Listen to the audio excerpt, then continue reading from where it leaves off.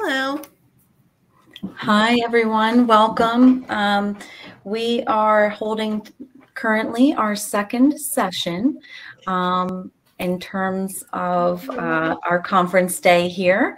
Thank you, everyone, for joining us. Some of you may be rejoining us. We did have some microphone glitching in our first session. And so to that point, I want to welcome Dr. Santiago with her voice is working. Could you give us a test? Hola. Hola, yes. Okay. Welcome everyone to the Community Voices session, Women's Emotional Wellness, a focus on the needs and barriers for Hispanic and Latinx women in Delaware. My name is Andy Kerr. I'm a psychiatric mental health nurse practitioner in Delaware, and I'll be facilitating the discussion today. Going back and forth a little bit on my computer to move the screen here. So let me see. Okay, there I am. And representing, I believe I said Hispanic Care Center for Women's Emotional Wellness today.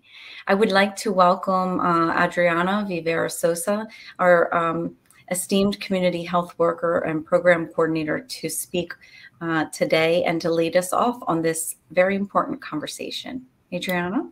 Yeah, good afternoon. I hope everyone had a really good lunch. I did recognize a lot of names. Welcome.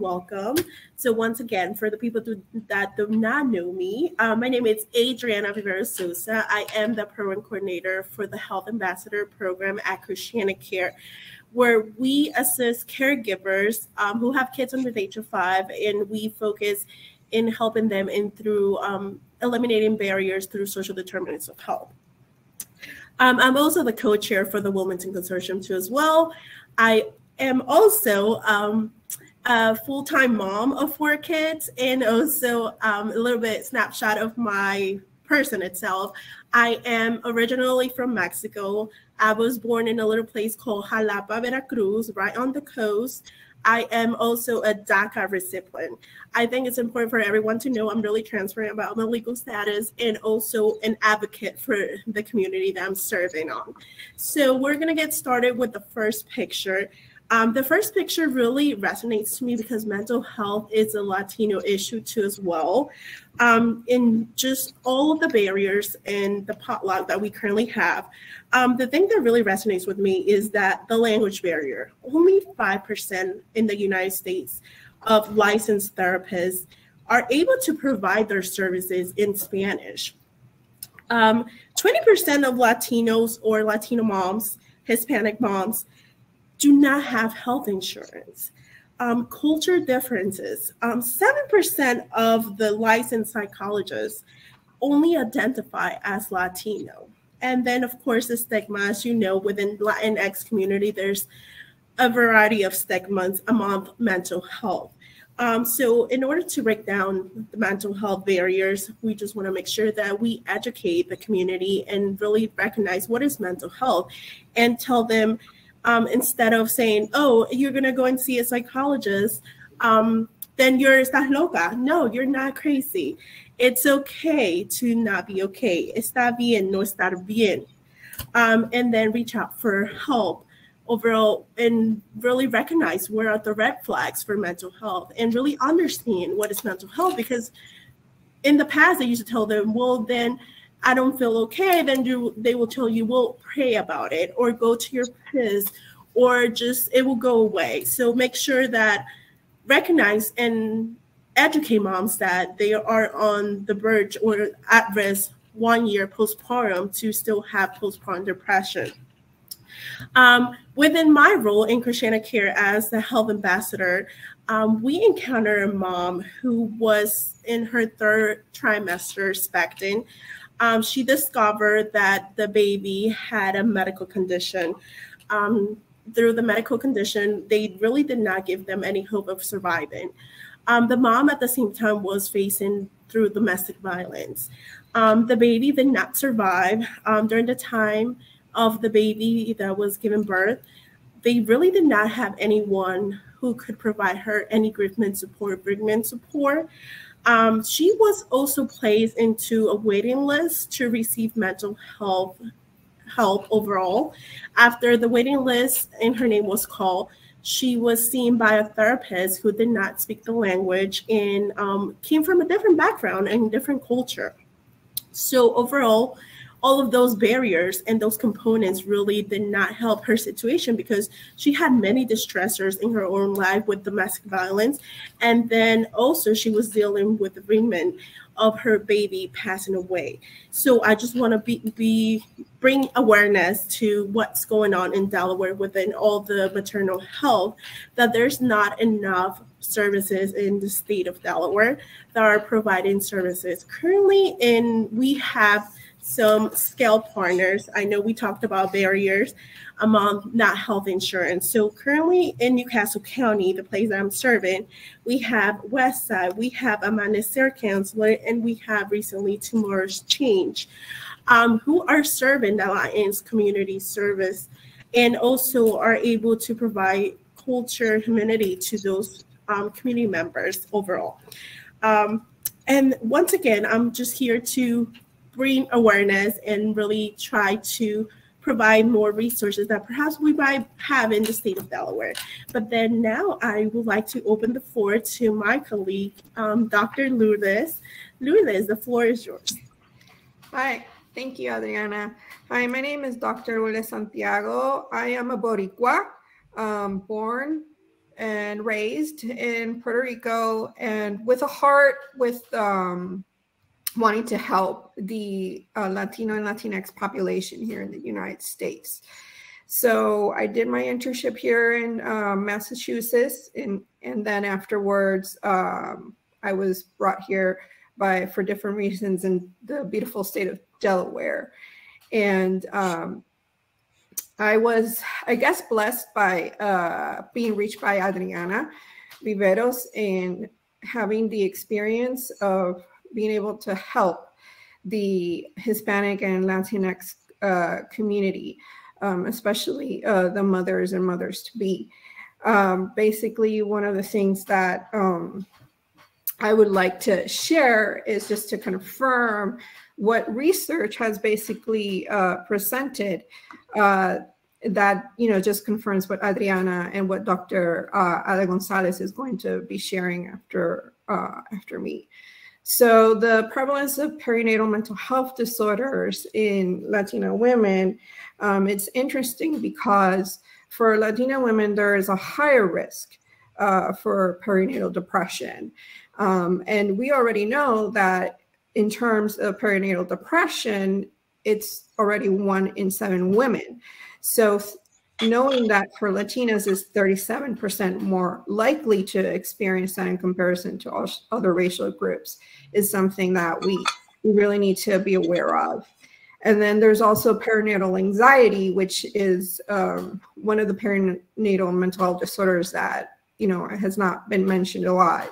It sort of like is in the back burner because we talk a lot about postpartum depression, but anxiety does come as well with perinatal and postpartum. So it's 13 to 21 in new gestational and non-gestational parents. So we just want to make aware of that. Also, we want to represent the Latinx community that also wants to be part of birthing and parenting infants. So some of the risk factors for developing perinatal mental health disorders, and this is for general, for all racial groups, is like a history of mental health disorder or family history of mental health disorder, being experienced at first childhood, experiencing an unplanned or an unwanted pregnancy, complications during pregnancy or delivery, and relationship issues and stress and social and environmental factors, and experiencing parenthood during adolescence. So in addition to that, there are other barriers and risks that Latina and Latinx can encounter. And One of the major ones is cultural values like familiarism or familiarismo marianismo. And Dr. Ana Gonzalez is going to share a little bit of her experience as well, working with this population and how cultural values could be, sort of a barrier seeking and receiving treatment. And then there's stigma about mental health, which is something that Adriana mentioned prior to. And then, of course, perimental health disorders. So lack of access to care and support from others, and obviously language barriers. So I want to share a little bit about my professional and personal experience with perinatal mental health disorders. I am a mother of a 5-year-old son and a 7-month-old daughter. And after 2 months of giving birth, I started feeling depressed at times and anxious. So I thought I was just having the baby blues. And I just decided to wait it out, and 6 months post, later, and I was experiencing like constant changes in mood and severe anxiety, like never before. And having the knowledge that I have in the background, I know that this is not the baby blues. This is postpartum. This is a perimental health disorder that I have. So I was able to connect with the right help, get the right support. My family learned about it and helped me through it as well. And it opened the door for me to be able to say yes to having another baby, and with my 7-month-old daughter having less distress than what I did with when my 5-year-old son was a baby. So my professional experience, my personal experience and my professional experience, I have been able to work with Hispanic women and Latinas with perimental health disorder and their families as well, like their spouses or their partners. And the use of some of the therapy that I've been able to be, that's been helpful, is evidence-based, for the most part, CBT, and there's other variants to it, but I will let my colleague, Dr. Ada Gonzalez, share her experience with treatment with this population. Thank you, Dr. Lourdes. And I am Dr. Ada Gonzalez, and I'm from, as I say, here, there, and everywhere, because I was born in Cuba, left when I was 18 through Spain, spent there several months. I have lived many years in Costa Rica, in Mexico, in Germany, in the United States, in Michigan and Texas, which are like two different republics. And working in universities, part of that time, I was exposed to Latinos from all Latin America, really. So I understand the differences, sometimes subtle, between the different Latino populations. And that's something that not everybody understands. But kind of going ahead with something that Dr. Lourdes had said about anxiety before the baby is born. A big part of that, in my experience working with Latino young women that are pregnant, is as soon as the community knows they are pregnant, everybody comes out of the woodworks with all these horror stories about what happened with their childbirth or their comadre childbirth or their sister childbirth. And it always ends badly. Someone dies, the baby dies, the mom is in labor for forever, 2 days. And meanwhile, the young, impressionable mothers get more and more terrified. They become more and more anxious. So having someone from outside that they can respect as an expert, being able to tell them, no, wait, it's not really, that's a small percentage that might have issues, but almost every woman has an easier time. And hey, those hips that you complain about because you cannot be as thin as your American counterparts, they are going to help you have an easier birth. Uh, so as a marriage and family therapist working for more than 30 years, and I would say of those 30 years, at least 20 have been with basically Latino population mostly, I understand those issues. And also, people say, well, so which modalities of treatment help best with Latino populations? Well, unfortunately, we don't have as much research to see what works best for Latino women. We have a lot of evidence-based modalities for the general population, like cognitive behavioral or structural family therapy or emotional therapies that have been shown to be helpful. But when it comes to Hispanic populations, we really don't have anything that says, yes, that is helpful or not. And so you need to use your own judgment and whatever the client comes in with in order to be able to reach into your toolbox and see what will fit this particular client the best, because not everything works for everybody. Yet, above everything, both on the research and in my experience with clients, is the connection that you as a therapist make with the client what trumps everything else. If you can make a strong connection with the client, it almost doesn't matter which therapy you use, it will be successful. I have so many clients that say, oh, I'm so glad I have you because you are the only person I can really talk to about everything I think without them telling me that I am crazy or that I am just nervous and that I will get over it, or that as a mother, I should know by instinct what is going to be okay for my baby, except that then on their next breath, they tell me that I am doing everything wrong. And so then being able to have reassurance that no, they are not doing everything wrong, that they are doing a lot of the right things, and then maybe some suggestions here and there of what they can do different is very helpful. And then encouraging them, if they have, for example, postpartum depression, to go and get medication. That's such a problem in the Latino community because almost everybody doesn't want medication because they say only crazy people need medication.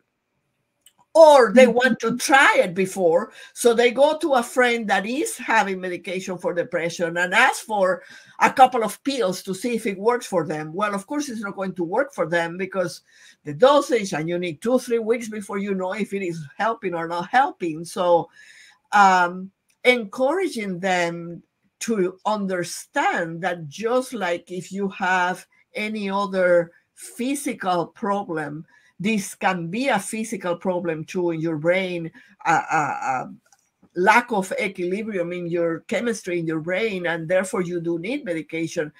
That is helpful too, because almost everybody else in their own community is discouraging them from getting medication. So, being conscious of those things is really, really important so that you can be the best help that you can for these ladies.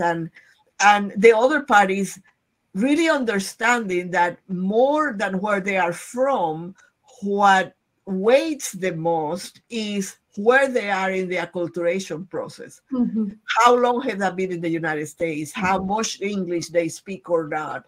Can they drive or not? Who makes the money in the family? Those kind of things are, and encouraging them to learn more English, to learn to drive, to be able to become a bit more independent, because many times their own husbands wants to keep them isolated because it gives them more power over them. Mm-hmm. And then they are afraid of doing something that they will not like, of course. So, normalizing some of those things and being able to encourage them to become a bit more independent within the community, because you cannot isolate them from the community. Otherwise, they will lose that support. And that's one of the problems we had over when COVID hit, because being so family oriented and community oriented, when you had all those women isolated from the rest of the community, it was even worse. So it's a big responsibility, I feel, for all of us to encourage those women in the community. And even, sometimes if you can bring in together with the client, the mother and the comadre and the nana and other people from the community, so that they can understand and they can support this young mom, that's even better. So those are my 2 cents. Thank you, Dr. Gonzalez. And as a prescriber, I appreciate you sharing that wisdom in terms of the fear of medicine, maybe the lack of understanding of how it works and what it's doing in the brain, being a equally important part of my role as a prescriber, is educating as well as deeply listening and connecting, is that educational piece that maybe is missing.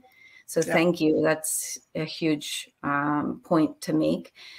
We are at 10 minutes, which means we would like to start to offer discussion of our community here present.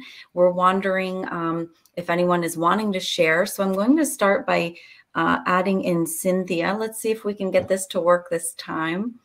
Cynthia, I have added you to the conversation.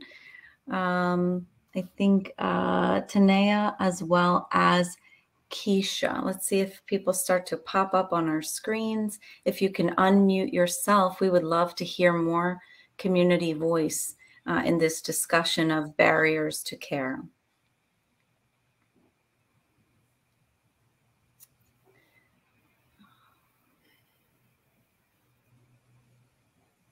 Do you see an opportunity to unmute yourself? We can also use the chat function to put in your comment, but was definitely hoping to get this to function in terms of moderating and hearing your voice.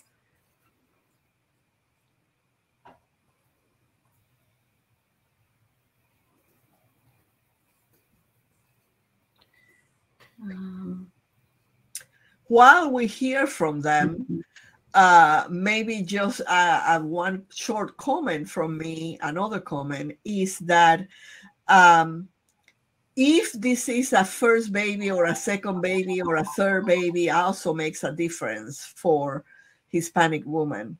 And if all her babies are with her, all her children, because sometimes with immigration, we have women that are having a baby here, but they had to leave a 4 or 5 year old in their country of origin with a grandma, for example, and then having the new baby brings them into depression because they start missing even more the one that is not with them. So, keeping all those things in mind is important. Yes. I can say, I think also just not having the family here is a challenge.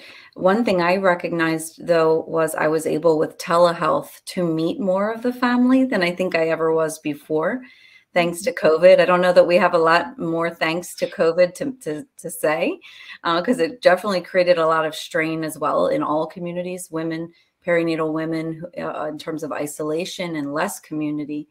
But I found, Dr. Gonzalez, by using telehealth, I was able to actually meet partner, see other children present in session, and learn more about how the home functions and maybe what supports were there to remind her that she has, and to use them, like we said, to speak up and ask for the help. Good point. I think also what we shared in the previous breakout session was having opportunities for Latina and Latinx to those that are mothers to be or parents to be in, and that they are to be able to get together and share their experiences. And I know for a fact that Adriana Viveros has been able to promote those forums, and also within Westside Family Health, which it was also mentioned, has been, those services and those opportunities have been also for the Latina and the Latinx population. Oh, Laura seems to be on. Welcome, Laura. Oh, welcome. Good afternoon. Can everyone hear me okay? Yes. Yes, we welcome your voice. Yeah, my name is Laura Sturmel, and I work for the Office of Emergency Preparedness here at the Division of Public Health for the state of Delaware. Thank you for coming together to talk about this community. One of my roles is access and functional needs. So within that subgroup, we have people with disabilities, people with low English proficiency, also it's expectant mothers. So the Hispanic expectant mother community is kind of the intersection of a bunch of access and functional needs. And I guess what my question is, and it's kind of specific, but see if you have any feedback, the best way to kind of get started in reaching that community to talk about expectant mothers being prepared for emergencies. And if they were to end up in mass care in a shelter situation, you know, what is the best way to start that? So really understanding behind the scene what's happening, because sometimes we come and address different needs and we have our own agenda, but we really do not understand what the primary necessity is for that community member. And then also being able to communicate, because a lot of those families do not want to save their legal status. And in case of an emergency, they don't want to come to a shelter because they do think that perhaps ICE might show up. So building that rapport with them and let them know that you're here to help, and then you're here to empower them and wherever else it is that need is. I think that will be the first step, really understanding what their priority is, because really being able to meet patients where they are, or community members, because sometimes it's really difficult, because coming from me as a DACA recipient, my agenda is completely different to my coworkers, because you're always on that unknown of what potentially could happen tomorrow. So that fly instance always with you.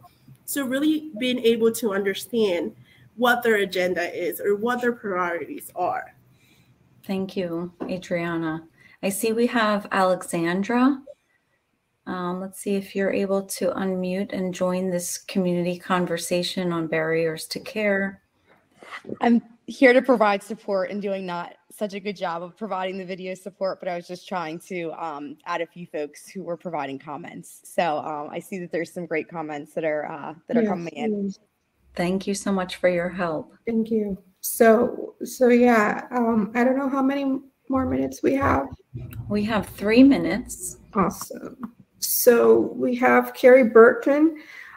She wrote in the chat, I'm working with a mom and a family who was resistant to work with me, and I did get through to her, and she's dealing with depression and thinks she is, and she thought that she was not a good mom. So the language barrier is there, but using the interpreter has helped, and sending also lots of material in Spanish has helped. And she is receiving therapy, and this is helpful. Yes, definitely, Carrie. Thank you for helping out that Latina mother, and using interpreter services is good. And also providing access to material in Spanish is also very helpful. And that would be the next step if there is not the possibility of referring to a Spanish-speaking therapist. Then obviously having an interpreter and being able to provide those materials in Spanish. I think one of the things that, like you mentioned in the beginning, it was hard, but you kept through. You demonstrated that you were humble in helping her. And I think that's what might have opened the door for her to keep in therapy. So kudos to you, Carrie, for that. Thank you. And we also have Jacinta. she put that my experience has made me realize that understanding the unique situations created by the immigration experience helps me with caring for this population. And definitely that's sort of like the same experience most probably as Adriana. I cannot speak for that, but trying to be cultural humble, I do understand that is something that is very helpful for you in getting connected with some of the Latino and Latinx population. And so thank you for sharing. Another thing I will share is that I do understand in our different roles, we have certain criteria or certain data to report, but it's how we ask those questions is the big thing that makes the difference. You will have an agenda, you will have certain things that you need to ask, but don't sound so robotic and say like question number 1, question number 2. Be able to build that rapport because you're asking them to come into their intimacy, things that they're not telling other people. But then if you're also not sharing with them and providing some feedback or some kind, then you're not going to be able to build that rapport because you're telling them to give you all the information about their personal life that they have never talked to them about, and you're not really giving them anything. That to me, sometimes it's the best way to build rapport. Make something relatable. It does not have to be really personal, but at the same time, we're all humans. Try to build that rapport in the human way, what's all. Thank you. Thank you to this beautiful panel, this very important conversation, all of your expertise we appreciate. And again, hoping to have more conversation in the future and to build on this very beginning of a community conversation on barriers to treatment for Hispanic and Latinx women. Thank you everyone for joining. Your comments, send us, continue to add in comments, articles that you feel are helpful to share, resources in the community that perhaps we did not mention, because we're trying to build that information as well as where the resources are for our women in Delaware. Thank you so much to everyone, and I'll see you back in the main area. Thank you. Gracias. That was Bye-bye. Bye.